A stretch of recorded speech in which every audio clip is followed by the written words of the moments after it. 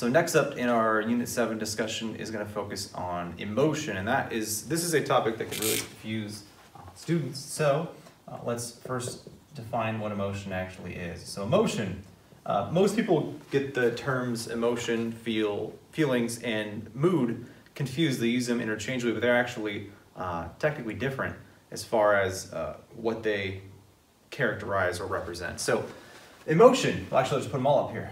It's definitely related to these, to feeling and to mood, but they are definitely separate as far as technically what they actually are. Emotion is, by definition, something happens externally, or you could recall it perhaps, but it's basically a response to an external stimulus. And when I say response, I generally mean a physiological response.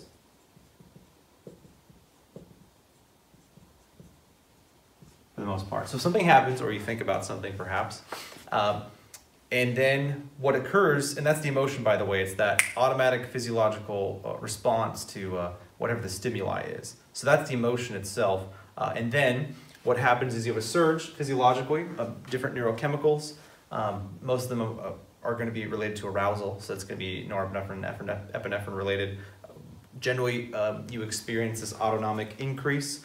Your sympathetic nervous system heightens your heart rate, etc. You're more alert, and that's what most emotions tend to orient towards, but not all. And then that's when you are going to experience the feeling, right? That's what we get here. That's the actual physiological response. The physiological response to the emotion. Now, this is where it gets confusing, and we're talking about some of the theories, but the feeling more so refers to your actual experience, like how it actually feels in you when you're experiencing the emotion. Because again, the emotion is the thing that's triggered by the either your perception or some sort of stimulus, whether it's external or you thought of something. So this is the trigger, and this is the surge that you experience. And what a mood is, it's basically just a prolonged feeling, many days or weeks, etc. So if you've been feeling irritated all day, or happy all day, or angry all day, that's your mood. You've been feeling that way for a long time. And the emotion is generally a response to something, and there's many responses it can be to. But emotions are sort of, so we've kind of discussed it, these emotions are quite important because historically, we'll get more to this on the end, these serve as like a very quick mechanism for assessing a situation to your brain, particularly when it comes to things that are threatening. What that means is we don't always have a chance to, as we're going through life, take everything as it comes and then assess what everything is and what it means, and whether it's dangerous or not, or whether it's good for us or not, whether it's going to harm us in the future or now. So we get these instant responses to life. We get triggered by some sort of stimulus, we experience a feeling, and then that usually is going to impact our behavior. And that's really what emotions are. And then of course, in experiencing this feeling, we express it. That's also part of the emotion. So usually there's some typical expressions for anger or happiness, etc. Both facially, which we'll get to, and then also what you can actually carry out in the world, verbally or physically. But emotions are kind of like these really quick, instant processing mechanisms for us, so we don't have to think about particular instances. So for example, fear is a good one, which we'll talk a lot more about in a bit. That's part of a defense mechanism you have automatically programmed into you.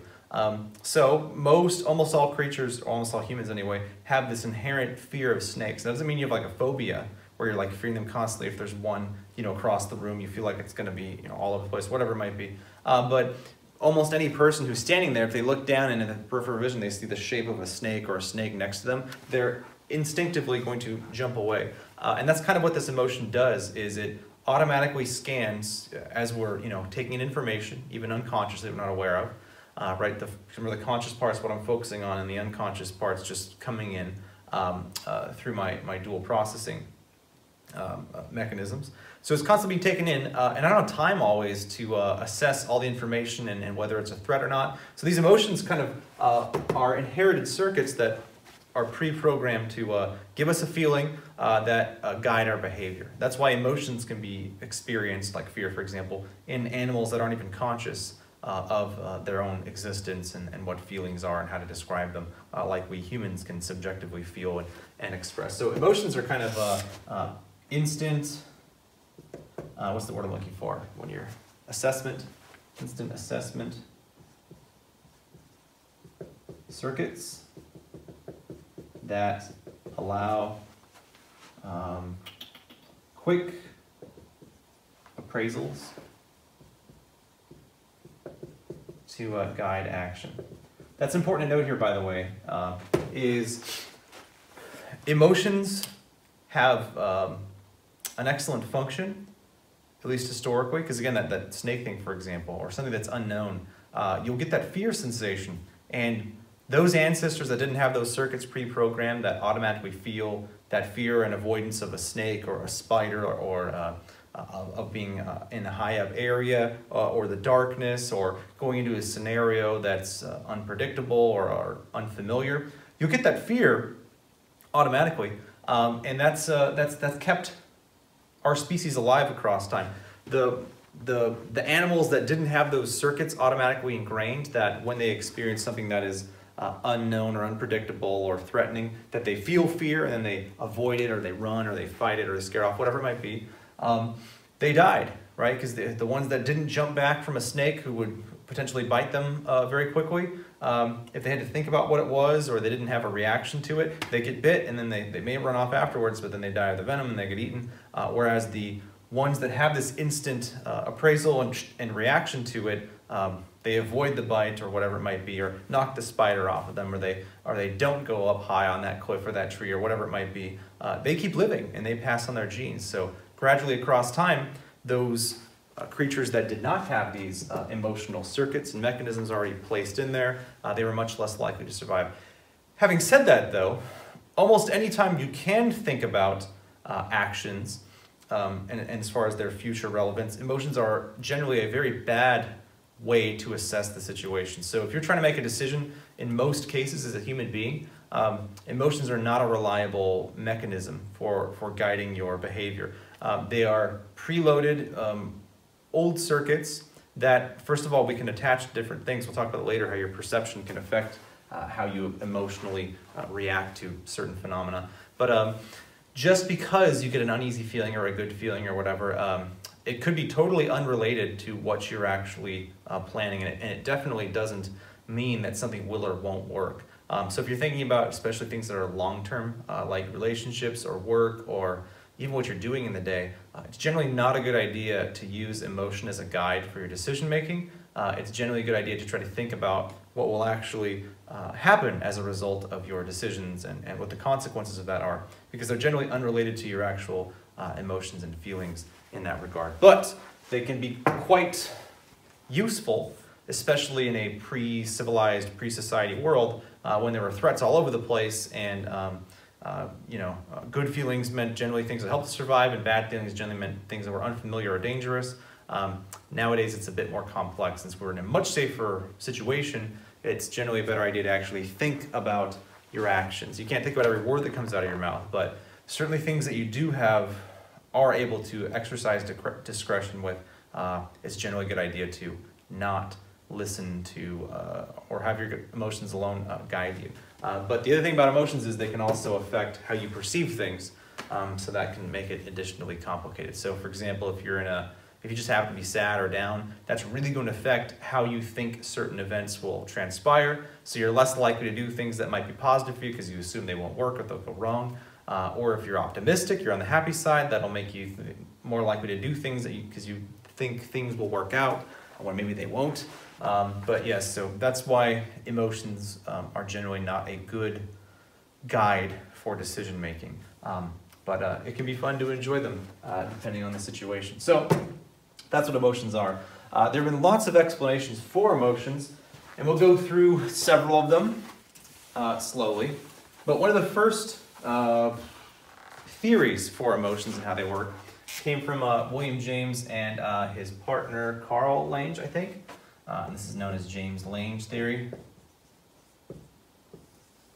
If it's German, it's Lange, I don't know. But we're just say Lange because I'm in the United States. So James Lange says William James and Carl Lange, or Lang. They proposed that emotions were dependent on our physiological responses. So it's kind of the scenario I laid out for you as far as how feelings work. You have this stimulus, whatever it is, you get a physiological response, and you get a feeling, and then you perceive that feeling as sadness or anger or happiness or whatever it might be. So you have the theory for them is that, first of all, so emotional theory,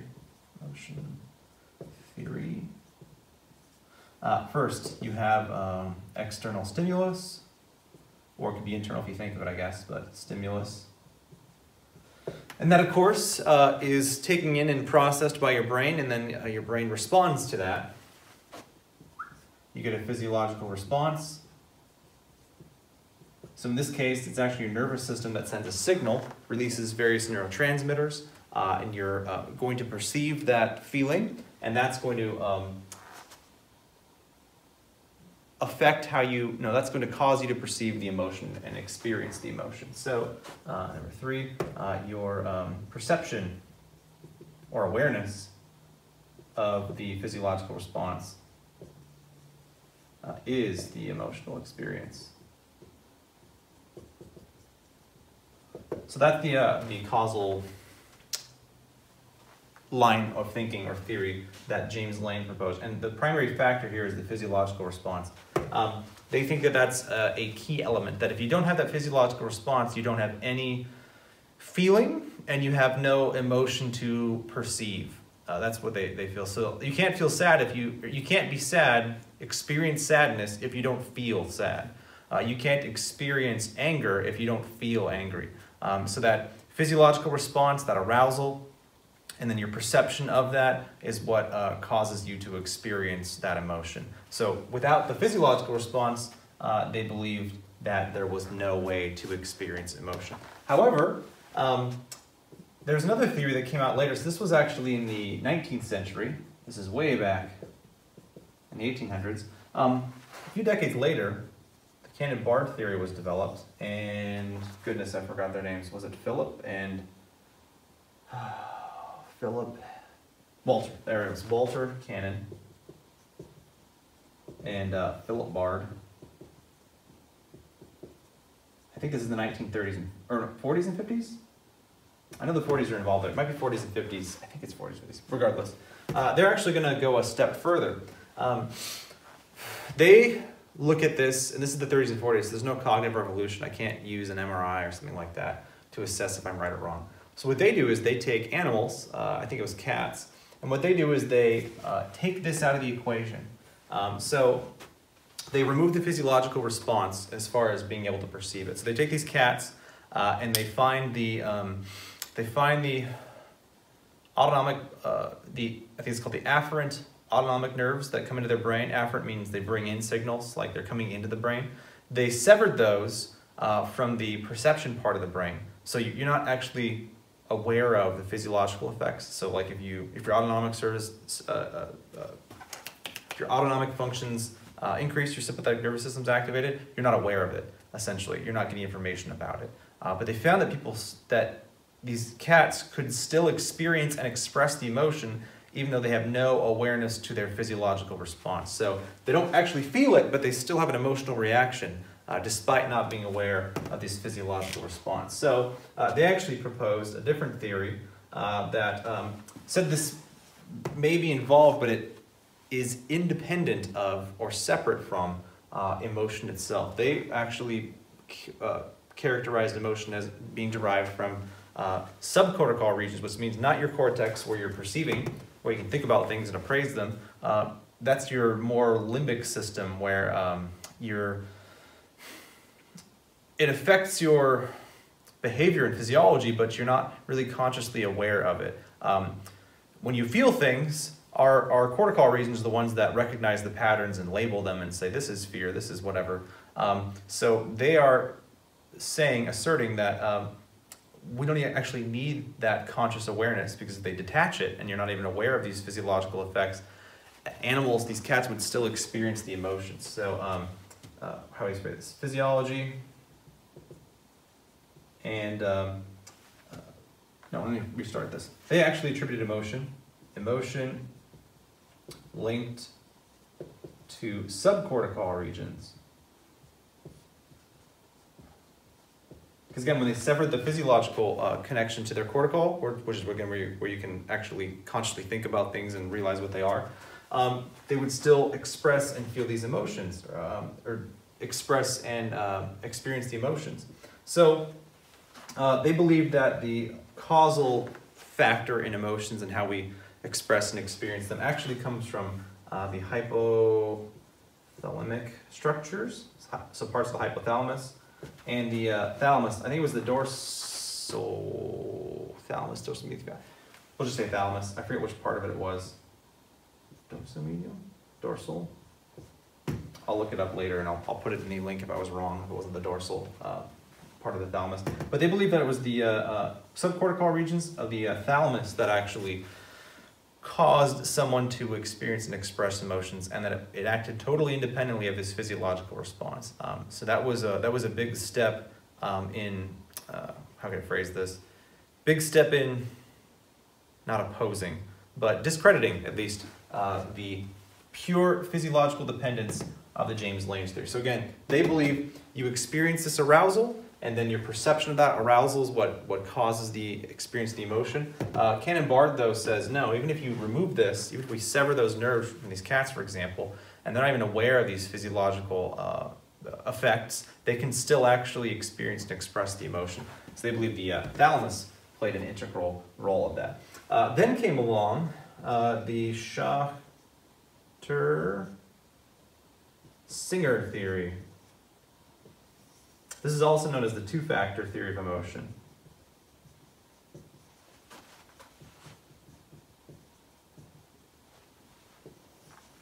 So the same thing, Schachter. Stanley Schachter and Jerome Singer, I think is what it was. Stanley Schachter and Jerome Singer. This was a bit later. And I don't remember exactly which decade. I want to say the 60s. I can't remember exactly what decade they did their research. Nonetheless, it was around this time. Regardless, they had the two-factor theory. So that was the actual theory that the physiological response is likely linked to some degree, but it's not just by itself. There's actually a second factor that is linked to or explains how we experience emotions. So they actually believe the two factors were, of course, a physiological response. So you got to interpret that to a degree. But also, you have to cognitively appraise it. Cognitive appraisal of experience. So these guys actually offered some subcortical explanations for emotion. They proposed that, yes, the physiological is involved, but you actually have to cognitively appraise it. So that would be a cortical region function.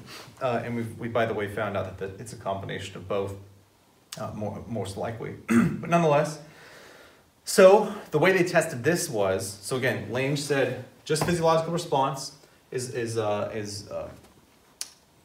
explanation for why we experience and how we experience emotions. We perceive those. Cannon-Bard theory stated that we don't need the physiological. We can actually experience and express emotions purely with our hypothalamic and thalamus structures in the subcortical regions of our brain, because they did that with cats by, again, severing the physiological afferent autonomic system from their perception in the brain. And the Schachter-Singer theory goes kind of a step further in pointing out that since we obviously are aware of our physiological responses, they likely do play a role, but we also have to cognitively appraise. So when I say cognitively appraise, meaning we have to identify what the thing is that is associated with this physiological response. So what I mean by that is, this is you perceiving the feeling, like describing it as happy or sad or whatever. This is you perhaps experiencing it, or at least expressing it. This is saying, I get the feeling, but then I have to label it, what it actually is. And they are largely correct in that, because that's what humans do. Because we know that animals get this and this, but they don't sit there and talk about it and express it and know it and anticipate it. They just react when it comes. Humans, though, can think about it. So when we experience some sort of physiological arousal, there's an emotional stimulus, emotion goes, get the feeling surge, the physiological surge. We have to actually search our environment and label the thing to identify what caused it, and then identify what our emotion actually is. Because a lot of emotions actually feel very similar, so we usually look for some sort of environmental explanation to label what it is. So here's how they did it. They basically took 4 groups. I might do this partly incorrectly. They took 4 groups, and they used epinephrine, which of course is a physiological causes a physiological response. It's kind of like a stimulant. It causes you to be more aroused in that you're more alert and your heart rate increases, etc. So they gave 3 groups this epinephrine injection. The 4th group was a control group of placebo. They got an injection, but they didn't tell them what it was, and it was nothing. So they injected all the groups, and then one of the groups they told was epinephrine and to what results to expect. One group they didn't tell what it was, and then the other group that got the epinephrine, they told them false side effects of epinephrine. And like I said, the 4th group they gave them something, they didn't tell them what it was, but it was nothing. And then they had this confederate, so they'd give them, and they'd all experience the arousal, right? They'd be twitching, they'd be alert, they would know something happened in them physiologically, but they didn't know what. And for them being able to explain what emotion they were experiencing was dependent on adding a confederate to the experiment. So somebody would come in and say how they felt. So other people would only consistently align or explain their emotional response, their physiological response, when they had an environmental gauge to look at and determine what it actually was. So they couldn't just feel something and tell you what it was. They had to look and gather clues from the environment to see what it actually was, or have somebody else define it for them. And they found that it correlated with the confederate, that people more consistently labeled it when they had some other environmental factor with which to label it or identify with. So that's the 2-factor thing. Requires environmental cause or link to identify an experience and emotion. And that's sort of how that progression worked. Now we're going to talk a bit more here in a second about adding another layer of appraisal, but just to recap, James Lange, you get the physiological response, and then your perception of that is the emotional state. Cannon-Bard says, no, if we take out the physiological response, cats, anyway, could still actually express and experience the emotion even though they had no awareness of this physiological stimulation, because that pathway had been severed from their brain. And then the 2-factor theory from Schachter Singer are going to point out that it's actually both. You need the cognitive element. As a human anyway, for us to label it, we have to have a cognitive element to it of recognizing what it is and then giving it that label. Because even if you give people the physiological response, they don't know what it was unless they have some environmental thing to attach to it, and then they think about, oh, it's this, it's anger, oh, it's happiness, oh, it's fear, whatever it is, as long as they can explain why it's there. So these are all elements that have added portions of our understanding of emotion. But it doesn't end there, in case you weren't confused enough. In 1991, they're going to extend it one more step, I guess you could say. And this is going off of Schachter's, Singer's theory about there being 2 factors, and they're going to focus on the cognitive appraisal, right, where your perception of your environment and what is going on or what could go on actually causes you to experience emotions differently. So this is referred to as appraisal theory. And this one was, what was his first name? Richard? I think it's Richard. I know it's Lazarus. Richard might be wrong, but Lazarus is the last name. I'm going to spell this wrong. Lazarus. And this is in the 90s, 1990s. This is more recent. He actually found that your emotional experience is dependent on your perception of the event. So it doesn't matter what your physiological response is. What actually really matters is your perception of the event. That's going to dictate your emotions. So that's what it means, by the way. Your cognitive appraisal is what causes or affects the emotion. It determines it, essentially. So we're moving on from just feeling it to now we're specifically talking about recognizing and labeling these subjective experiences we have.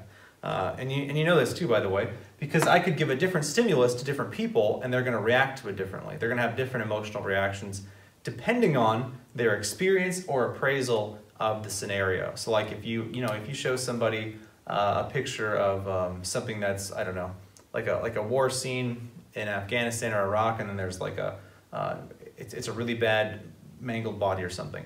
People are going to react differently to that. Some people are going to be disgusted, some people are going to be saddened, some people are going to be fearful, some people might be interested because maybe they like the military, or I don't know, they might be borderline like sociopath, psychopath, whatever it might be, or just have a demented sense of humor. They're going to definitely react differently to that and have a different emotional response. And that, of course, they're going to get these physiological responses, but it's dependent on their cognitive appraisal of the stimulus itself. So here's a more simple example, because that wasn't probably too helpful. If, let's say, you've got a first date coming up,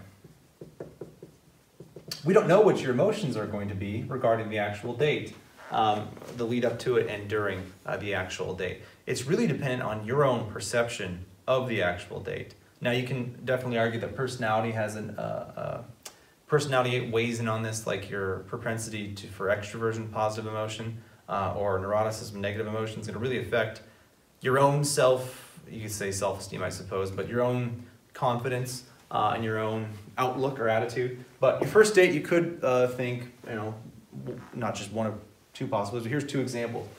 You can have a positive outlook on the actual first date, like, oh, this is potentially the person I'm going to marry and have a family with. Whoa, what a wonderful opportunity, right? Future spouse, we'll just say. That's a positive outlook. And if you actually go in with that attitude,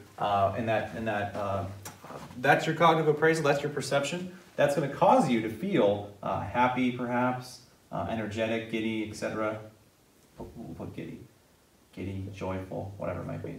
However, if you have a more pessimistic outlook, like, this guy or girl is going to try to weigh me down, I'm not going to be able to pursue my career if this works out, or I can't trust them, they're going to screw me over. You're going to have a negative outlook, right? Negative.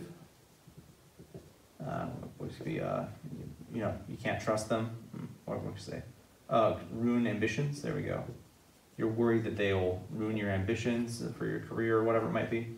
And then that will cause you to feel perhaps angry or resentful or sad or lonely perhaps, or like I said, perhaps angry, however your response is. Your perception of that event is actually going to determine your emotional state and how you respond to that. So it's definitely, like all things with psychology, it's a complex interplay of things. You can never just label things. So we definitely have some causal links to multiple factors, whether it's the cognitive appraisal of the event affecting my emotional experience, or it's the physiological effect, which also has an impact at least, or it's my hypothalamic and thalamic structures that are largely linked to the emotional response and experience of that emotion. Okay, so there's some wonderful theories regarding emotion. We're going to move on now, lastly, to a more complex discussion of what's considered kind of, it's got the culture too, but evolutionary psychology. So psychology that's linked to how our ancestors have acquired traits over time that have helped them live. so that the organisms that don't have these, we're talking about emotions, emotional circuits died off because their survival was, chances were reduced. And the ones that have them, and we have them now, were better able to live with these emotional circuits, and so they've passed them on evolutionarily. So this is a much more closer look, but not exclusively, look at evolutionary psychology and their explanations for emotion. And one of the guys we're going to talk about clearly points to both a cultural element for emotions and a biological evolutionary element. First guy though, Joseph Ledoux.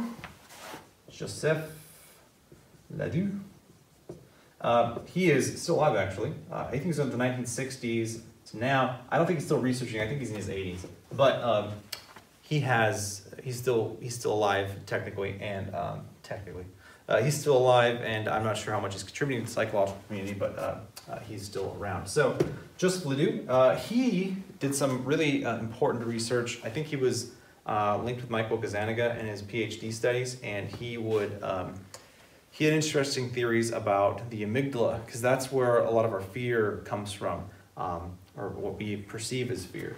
So he did a lot of research on what he calls, or later calls anyway, defense circuits for assessing threats. And the one that he focused on the most, at least initially, was the amygdala, which is subcortical region. And of course, that's going to link the cortical regions, which are cognitive appraisal, right, which is what appraisal theory is all about. But it links it also with our subcortical. And he actually directly links it with both conclusively. He shows there are at least two pathways to this amygdala that initiates our fear response, that feeling of being frightened, and that physiological arousal, and that affects, of course, our perception. There are two routes. So to that amygdala and the set of circuits within it, the two routes, one is the low road route, a subcortical route that is quick, nearly instant, intense subcortical pathway to fear response, which is like, okay, that makes sense. That's what most people were thinking it was anyway. But there's also a clear high road, or at least they had historically, and then of course this is adding more of a conscious element to it. The high road, which is, I mean, it doesn't mean it's slow, because it's still occurring neurochemically, but it's a slower, I guess you could say, but more information intense pathway linked specifically with the cortical regions in your prefrontal cortex. This is going to be key too. So your amygdala pathway, at least in humans, it's got two paths. The instant path that comes primordially, as well as, and then we share with many other animals, and then our unique, or at least somewhat unique, I'm sure great apes and orcas and stuff have something similar to this, but at least for us humans, we have a high road connection as well, which is how we're able to perceive these things. Because animals are all going to get the same response if you put a snake in front. In fact, if you do this with your cat, if you put like a cucumber behind them, they'll turn around and they'll jump up out of fear. We have that too. But you wouldn't say that cats or dogs experience fear because they can't recognize what it is and label it. They just experience the arousal and they, instinctively run or jump or whatever it might be. We experience fear because we can anticipate it. We can describe what it is. We can recognize the patterns. But it's important because this is what is often linked to human anxiety disorders. An anxiety disorder is an unreasonable, irrational fear of something. So like we all have this instinct to fear snakes and avoid them. At least we're not expecting them. But when people are not willing to go out of their house because they fear there being a snake or a bee or a spider, whatever it might be, then you're reaching anxiety disorder levels of a phobia, whatever it might be. So because we cognitively appraise these things as threats and we fear anticipating interacting with them and over assess the actual threat they are to us, that can result in these crippling anxiety disorders that spiral people into more and more maladaptive behaviors in their actual life. So he found, though, that this prefrontal cortex route to your amygdala, which is associated with fear and anxiety, you can actually manipulate that to reduce these anxieties and fears over time. So it can function kind of as a mechanism to extinct or inhibit these fear responses or this anxiety linked to a particular fear. And again, you do have various predispositions genetically as to how active those pathways are and all of that, but it does exist, and that's what enables people to actually get over fears or anxiety disorders with exposure therapy. So he showed, in fact, when Pavlov would when you use classical conditioning to train dogs and other animals, things to fear sounds and whatnot because of a punishment, the brain wasn't creating fear. They were basing off of their experience, their association with a negative stimulus. So they're trying to keep themselves alive or avoid pain, whatever it might be. So the brain doesn't like create fear or contain it. We're actually just consciously appraising this experience because we are, at least as humans anyway, conscious of what the patterns are in our brain that fear look like, and then we associate that with life-threatening because that's what historically it was there to do, save us from life-threatening instances or experiences. And so he found that with this link we can actually realize that no, our subjective human experiences and our perception of whatever the fear might be doesn't necessarily mean that it's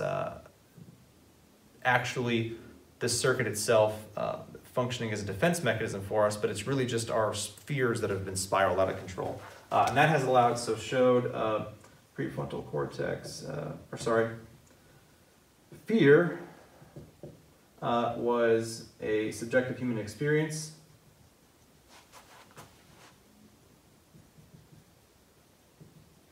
And that, of course, that meant that we could manipulate this or exploit the prefrontal cortex connection to enhance or guide exposure therapy, which if you don't know what that is, because that's actually Unit 8, clinical psychology.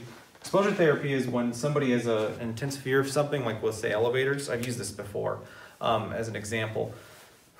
The worst thing you can do is have them avoid elevators. They'll just become increasingly afraid of it. What you actually need to do is expose them to increasingly acceptable but more involved levels of exposure to elevators. Might start off as just thinking about an elevator and then seeing one at a distance and then getting this much closer next time, and this much closer next time, and then eventually touching it, eventually pressing the button, and then the next time they put a foot in, progressively going and getting over this fear and realizing it's not as damaging. Because again, they're consciously reacting to their defense mechanism as if they're going to die, even though, using an elevator, while there could go something could go wrong, overwhelmingly the odds are that there's nothing that's going to go wrong. Even if it does break down, it doesn't mean you're going to die or be hurt in it.